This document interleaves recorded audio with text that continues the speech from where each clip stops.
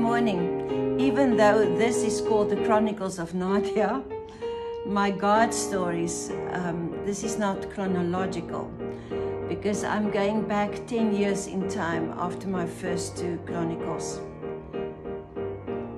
I had a very, I almost want to say abnormal fear to have a baby that wasn't normal. And I always had this huge desire to have a son. So when I was on the theater table being injected, I had an epidural Caesar, I spoke to God and He said all will be well. He said those words 3 times in my life when I was fearful. And at first, all did not seem to be well. Well, this time it really took like 25 years. Seriously?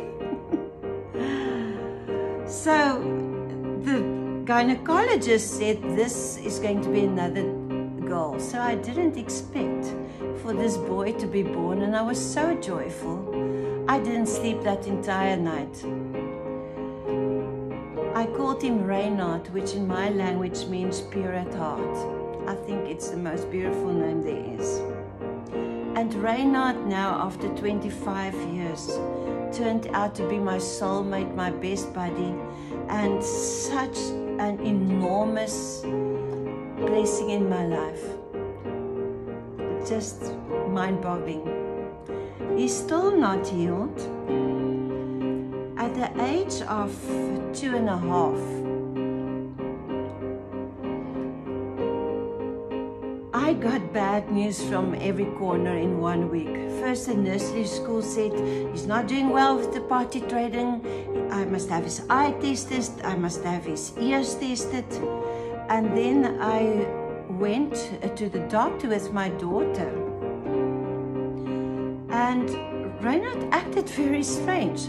There was a brass vase with a carnation on the doctor's desk, and Reynard just couldn't leave this vase alone. He kept going for it, kept grabbing it, and I was so embarrassed. So by the time we left the doctor's surgery, he looked at Reynard with this whimsical look on his face, and he said, "I'm worried about this little bloke. I think he's suffering from some syndrome." I wasn't far from home, and you know what? I cried for 1 full hour. My worst fears became reality. And after I cried for 1 hour, I remembered the words of the love prophet Charlotte Kronke.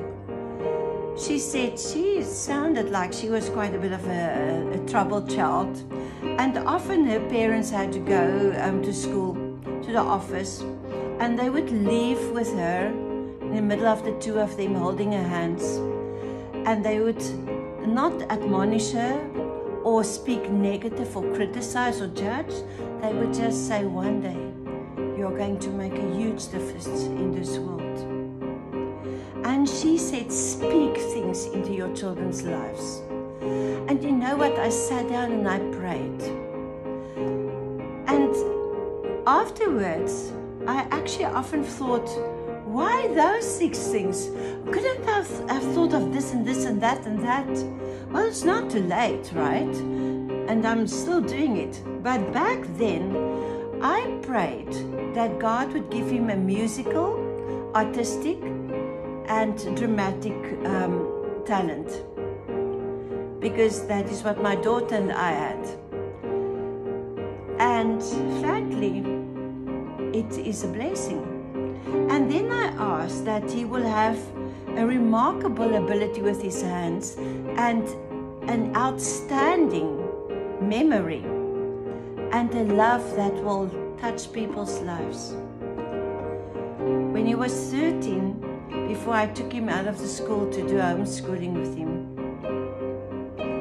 I spoke to his teacher, who was also in ministry with her husband, and I told her about the 6 things I spoke into his life.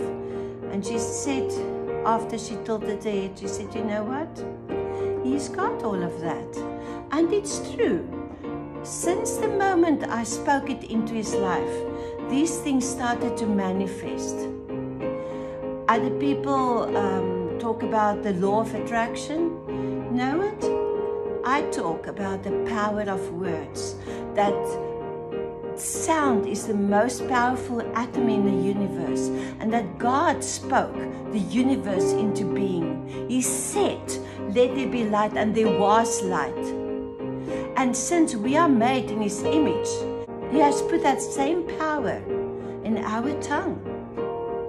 I remember a church that I attended once said that the words of God are as powerful on your lips as it is on His.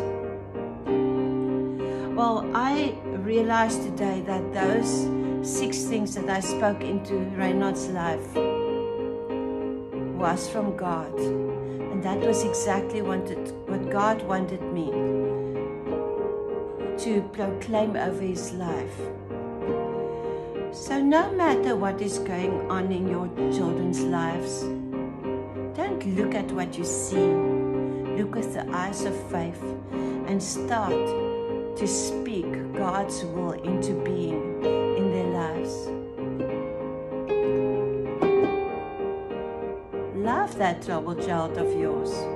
I love my son unconditionally, and if there's anything that he has learned, and that is unconditional love, is such a blessing in my life. So I hope that this have encouraged you. So I hope this has encouraged you. Be blessed in Jesus' name.